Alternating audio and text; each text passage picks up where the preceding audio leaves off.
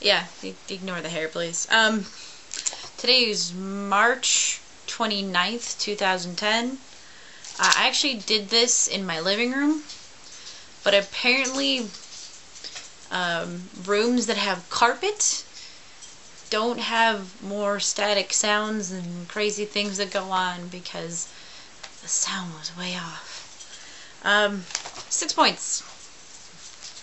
6. 1. Sorry I haven't done a vlog in a while.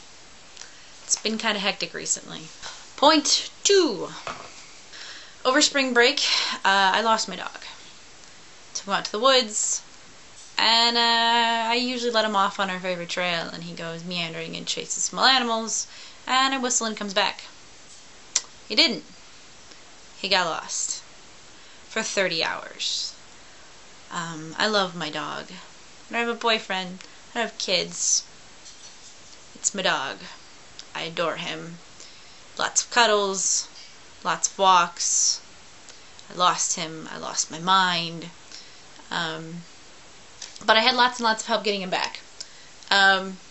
So I want to thank, first and foremost, the property owner. She let me camp out on the property, which is what actually allowed me to find my dog. He actually found me.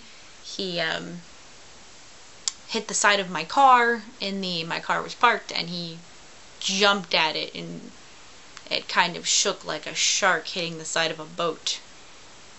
I think I might take pictures of the little paw mark, like the mud paw marking on the side of my car, and like frame it somewhere as the impact of finding my dog. It was very exciting.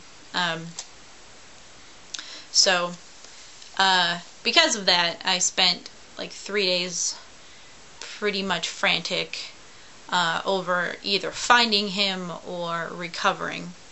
And it's pretty much wasted my entire spring break. He's back. He's had a really in-depth bath because he was just covered in mud and all kinds of stuff when he came home.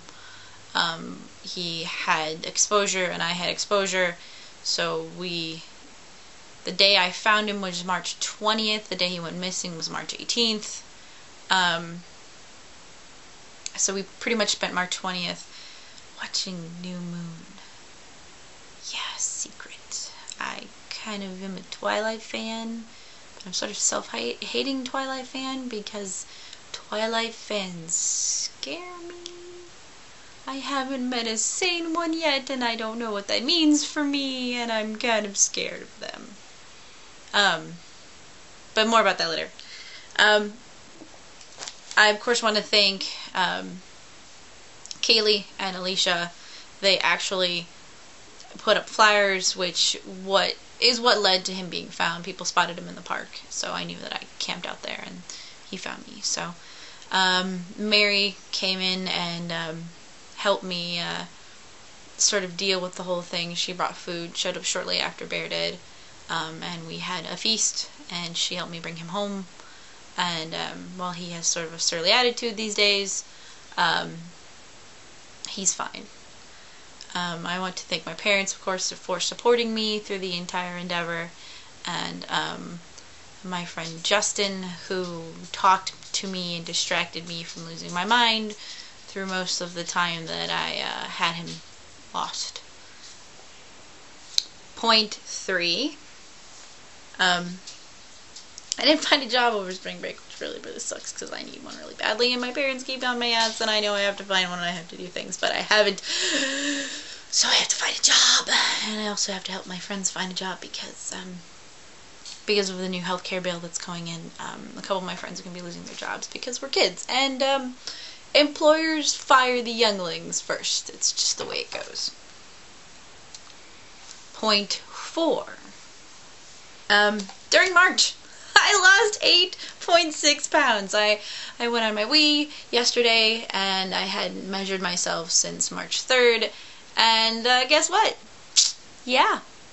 From the 3rd to the 28th, 25 days, I lost 8.6 pounds, and that's really, really exciting. And I'm sure most of it has to do with the fact that I probably lost a limb in the process of trying to find my dog. I was pretty much freak-a-lotta.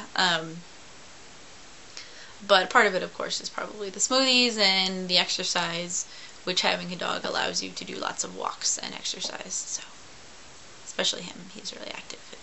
It's like, let's go for a walk now, please. Come on. I like that. More walkies. Point 5. I also read over the last week The Lightning Thief. I borrowed the book from Sosie, and it was fantastic. And if you like the Greek pantheon, and if you like stories about the Greek pantheon, it is a fantastic series. I totally played into it, where it's not predictable. Like, if you know anything about the pantheon, it sort of catches you in with that, and then toward the end of the story, it just shows layers upon layers of just wonderful plot and great characters, and just the concept of Ares as a biker is really hot. I'm sorry, just imagining it. It's like, yeah, and and then, you know, of course, I think of it in an anime term.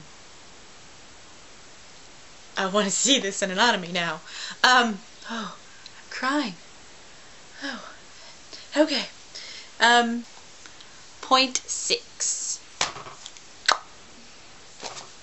And, so, from watching New Moon with my friends, Kai, Sosie, and her Yeti, we came up with the fact that, well, mostly Kai did, and I went, and now I have all these brain crackling around going, yes, and this, and this, and this, and this.